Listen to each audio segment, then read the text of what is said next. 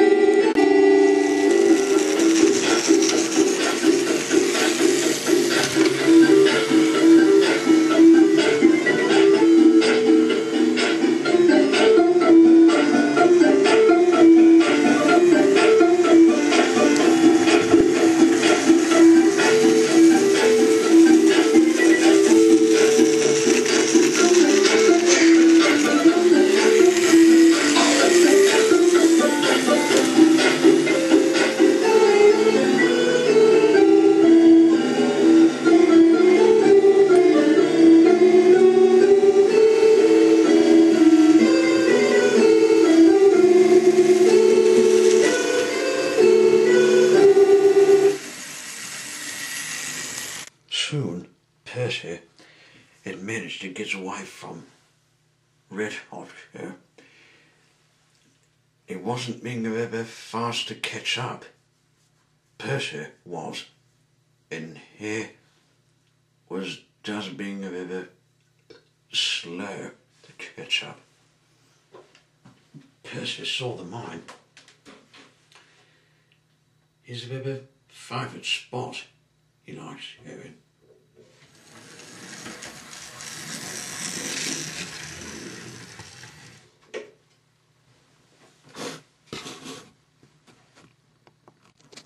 Percy hid in the mine for some time. Then at last, things have gone quiet. He was thinking that he'd lost his enemy for sure. And he wasn't behind his back or in front of him at all. Not being a bit close, but far away behind. It was some freaky day of my life. I mean, this is the worst freaking day of my life. He thought to himself. Then suddenly, he heard a voice. "Hello?" said the voice. Percy looked around. But there was nothing but darkness.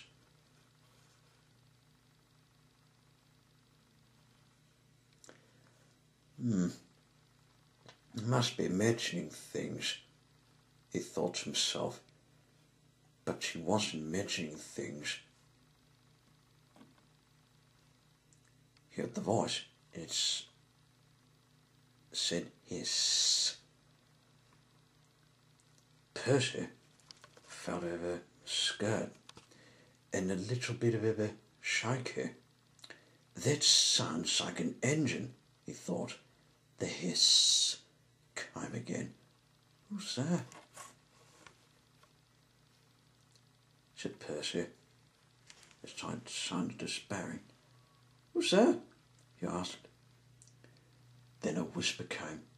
"Are you a Fed Controller's engine that's moved to Australia?"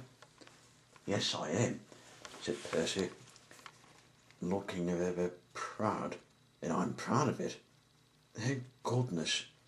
I'm dark. I'm a blue diesel engine. I was likely on the run from the other railway of London, England. We're escaping to Australia because it would be perfect for me to settle in."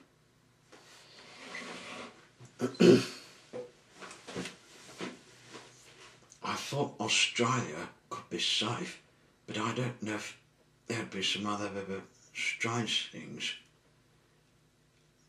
which don't look very bad. Don't look very good, I mean. Is it from scrape you're escaping? Asked Percy. Yes, it is, said Dark, feeling a bit nervous to answer Percy's question. Then I'll be there to help you, said Percy, pushing down the branches. And he thought of a way to get him working. He looked in his cab. It was all in condition, good condition. And Kerspik, who's not created yet, decided to drive him.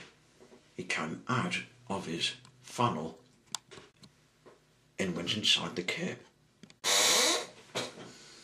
And he got his engine working. It was looking a bit good, the engine, not looking a bit bad. Now then, it's time for me to block this door, said Percy. I hope you'll nut, said Doug. And together they both blocked the door.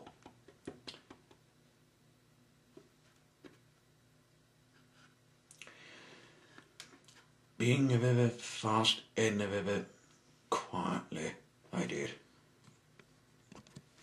As they blocked the door, Percy and Doug began to work together on escaping. As they did, they checked to see if the coast was clear, but everything seemed a bit quiet, so they quietly escaped.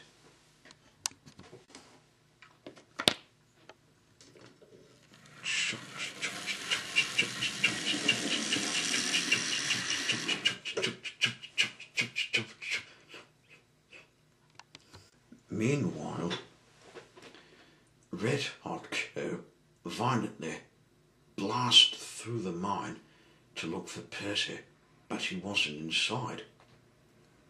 And his prisoner was not in sight either.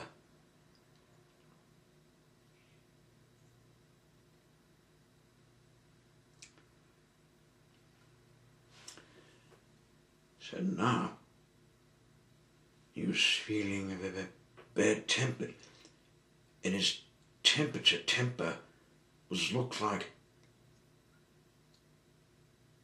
evil stuff, and it was beginning to look a bit evil too.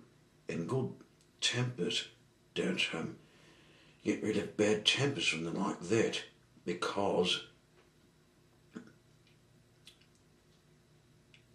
they're not being a bit strong enough. They're a bit weak.